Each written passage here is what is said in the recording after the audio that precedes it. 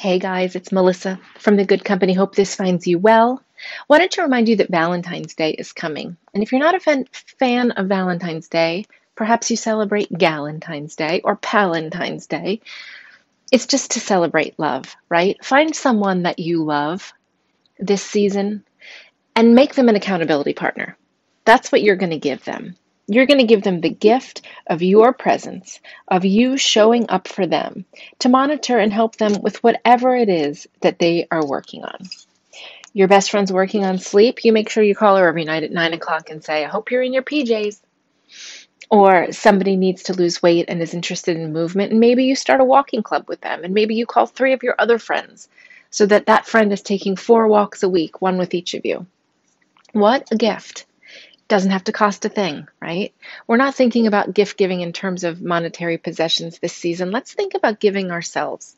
How can we give ourselves to those that we love in the name of wellness? What can we do to support somebody who might be struggling somewhere in their wellness that we know? Someone's been in the house far too long, afraid to go outside. Put on your mask, put on your boots, get them outside for a walk, right? Free, easy.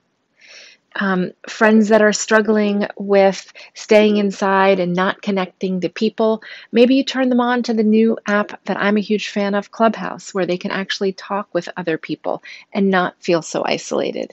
And maybe you take the first step to figure out how that works, right?